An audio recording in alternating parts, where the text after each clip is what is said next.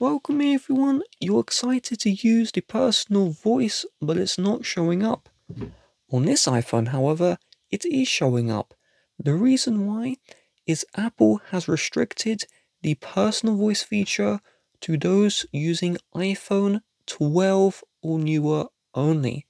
So that means any iPhone and also any iPad with a 14 or newer processor. iPhone XS, which is the phone in this video, has a 12, iPhone 11 series, including the Pro Max, only has a 13, so it will not get this feature. iPads, you also need the A14 or newer, so even if you have A12X, no, A12Z, no, A14 or newer is the requirement, and then you will have the personal voice, and then you can set it up. If you really want personal voice, check if your iPad has it. You may have a newer processor.